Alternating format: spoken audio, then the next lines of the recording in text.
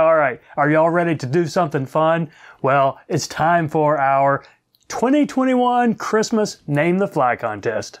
Hello everybody, welcome back. I'm Matt, thanks for stopping by. So I've spent the last few days thinking about and playing around at the vise with what we can come up with for our 2021 Christmas pattern.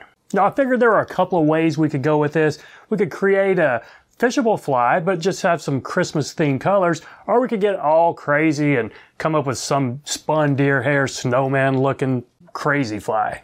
So I decided to go with a fishing fly. So what I've got today, it's basically a streamer, just a bucktail streamer, nothing real fancy, but it does have some Christmas colors to it. And I did think about getting just a little bit elaborate with maybe a married wing. I ended up not going with that. You'll see what I'm talking about as we get to it. I don't think it really called for it. It would have gotten just a little bit too busy. Now, all right, since I just came up with this pattern, it does not have any name, and I didn't even really have any inspiration from it. I mean, there were no specific flies like the Thanksgiving pattern. It looked a little bit like a bumble puppy. This one, it's just kind of a silk body with a flat rib tinsel bucktail. So I'm asking you folks just to leave a comment with what you think we should call this pattern. Now the channel did have a pretty good November. It was the first month we've made over $400 in ad revenue. I have spent a lot of that already on the giveaways that we're doing this month with the 12-piece fly tying toolkit and the Smahan bobbin. And I've got one other giveaway we'll be doing in a couple of days. But I did save enough out of that to do a $50 gift card for the winner of this contest. So that's it, everybody. Have fun watching this tie. Have fun leaving a funny, creative name. This video is going to be published Saturday, December 18th. I'd say we'll let it run 4 days, maybe next Tuesday or so. I'll announce the winner and a pinned comment to this one and then maybe a community post. So that's it, everybody. Let's tie this 2021 Christmas streamer. So there it is in the vise, my as yet to be named 2021 Christmas streamer. So it's a pretty standard looking bucktail right there. I guess the only Christmas thing about it is the colors. Now I am tying this kind of small. This is a number 8 3X long streamer hook. Let's go ahead and pinch that barb right there. And I'm going to use some red thread. This is a 70 denier. Feel free to go a little bit thicker if you'd like, but go ahead and take a base back to the start of the bend.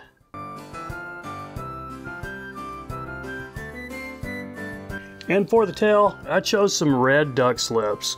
Just a couple of these right there. Grab them from a matching pair if you can. And I want it to be pretty long. I want it to be significant. I want it to really be noticeable. So I'm going to tie it in about right there.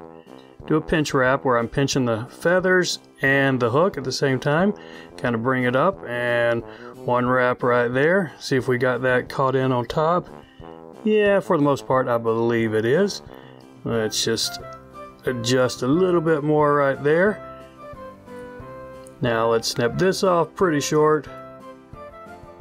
And I'm going to move my thread up the front, just big wide open wraps, and catch in my rib next. And I'm going with a silver mylar in a medium. So I thought about doing gold, but I think the silver is going to look better with this white body. So I'm just going to catch this in up front and then wrap it round down to the back. Okay, that's going to be fine right there. And now I'm going to take it back up to the front and I'm going to catch in my floss from the front. So let's park that with our magnet right there. That tail is just a little bit off to one side, but yeah, I'm going to live with it. And so the one I just did, I used some single strand floss, but it took a while to wrap that. So I'm going to use some of this 4-strand. This is a Danville 4-strand rayon. Each strand is 300 denier. I think maybe this will make it just a little bit easier and I won't have to put as many wraps, but we'll see. I guess we'll know in a minute, won't we? Okay, I'm going to snip the front of these off instead of just trying to pull it back, because I might not have had each 4 of these strands even. Alright, now this would probably be a good time to use your rotary if you have one, because it's going to take us a fair amount of wraps to get this floss down and back, and then we might want to go down and back again. But I have a camera right in front of me and a backstop right behind the vise, so I'm going to do it the old way and just wrap them by hand. but I'll speed this up so you don't have to watch the next 2 minutes in real time.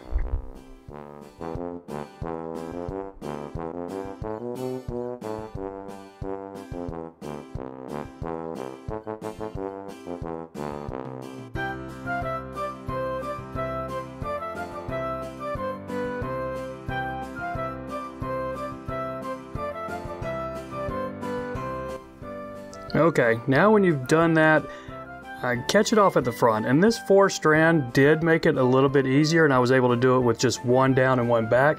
But if you saw, it started splitting up on me there at the end, so I had to just kind of manipulate it and back it off and twist it together a little bit more. So I think it turned out fine, and that's a pretty smooth body right there. Now let's just go ahead and wrap our rib. However many turns you think are going to look good on this, I think probably 5 or 6. I don't want them too close together. I do want to see some of that white underneath.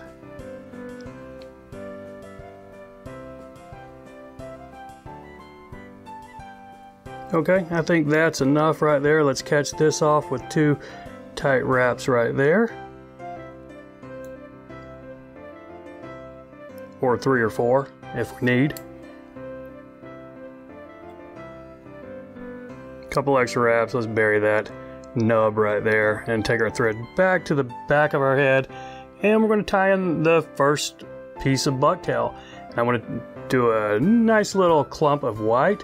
Definitely going to put this in my stacker. Let's see if we can get that out of there. Did that stack well enough? I think so. You can tell it's not a real big piece. But I want to go back well past the bend, maybe to the back of that tail. I think it's going to look fine. So I'm going to cord my thread up, spin it clockwise a little bit, just so I can get a little bit better of a bite on that first wrap right here. Okay, there's 2 wraps, there's 3. That last one was pretty tight. Let's see what that does for us. It's laying a little flatter than I want, but we can fix that in a minute. We'll put a wrap underneath it. So I'm going to go 1 more tight wrap in front there. Now I can just snip this off, kind of at a little bit of an angle right there, because we're going to put in 1 more piece of bucktail right on top of it. And this time we're going to do the Christmas green. My green is a little bit different quality bucktail, I would say, so I'm not sure how well this is going to stack. Let's take a look. It's stacked well enough. Okay, so my thread is kind of at the back where I want to catch this in. I'm going to lay it on the top, maybe the green a little bit longer. I think that will look okay right there. Let's do a pinch wrap on that. And that's caught in with 3 right there. Still going to be laying flat. My green's flaring up on me, but that's okay, because we're going to take some wraps back. Okay. And here's a trick you need to know. If it's laying flatter than you want, we're going to lift it up and put a wrap underneath it. But let's go ahead and trim the front off before we do that. Alright, so my thread is at the back of my head. That's where I want it. And I'm going to lift this up, try to make sure I get all the fibers, all the hairs, and just put 1 wrap right up under it. And you might want to go 2 if that doesn't prop it up how you want. I think that gave us the height we want, so we'll be good with that. Alright, now we've got 2 more components here, not done. I'm going to put a topping on it. And this is interesting. This is what I was really playing around with earlier. I thought about doing a married wing streamer, so I tried some red and green with a little bit of mottled turkey on the top. But it's either do a bucktail or do a feather wing like this. And this is a streamer. It's not an old school wet fly, so I didn't go with that. But then I played around and I said, well, how about if I just do a slip? You know, maybe some mottled turkey and some yellow. And I thought, okay, that looks okay, but man, it's really getting kind of busy there. So I said, what about if I do more mottled? So that's a slip of turkey and then yellow and then turkey again. Still looking a little bit busy. So I said, forget that. Let's just tie in a couple of turkey for topping. So that is a little bit more nondescript, and it's already flashy enough with the red, white, and green. So I'm going to just do a topping right here. I thought about peacock herl as well, but I thought the mottled turkey ended up looking kind of cool. So I'm just going to tie a couple of these little slips in right on either side of this bucktail, and about as long as the bucktail is. So let's see what this will do for us right here. Okay, I think that's going to be fine. But you know what? I need my thread to the back before I put that first wrap in.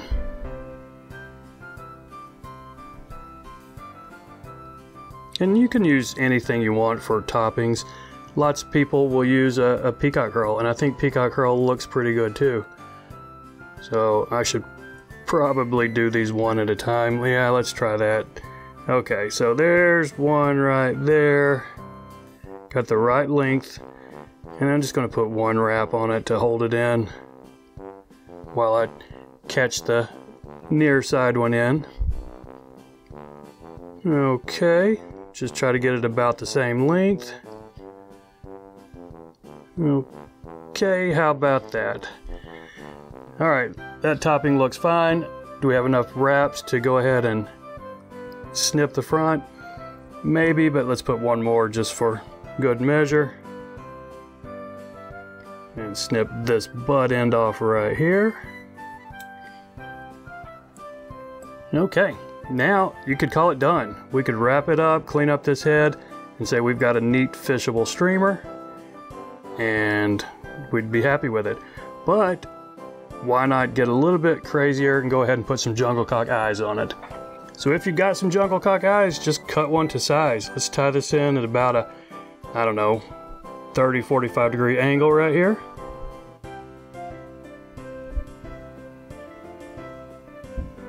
Two wraps, check our position. Yeah, I'm fine with that. Now let's do one on my side right here.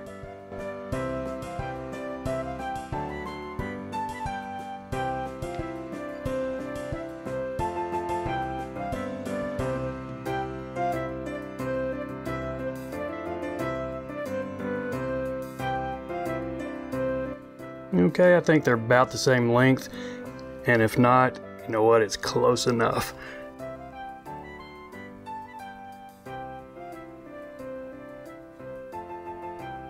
Okay, I think that's fine. That head isn't perfect, but it's close enough for government work. I'm going to go ahead and put a 4-turn whip finish on the back, and then we'll see if we have any cleanup before we put our head cement on it.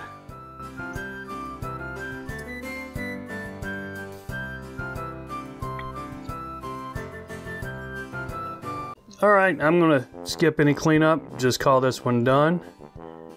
Put some head cement on it, and I think we've got a pretty interesting, nifty little fishing fly.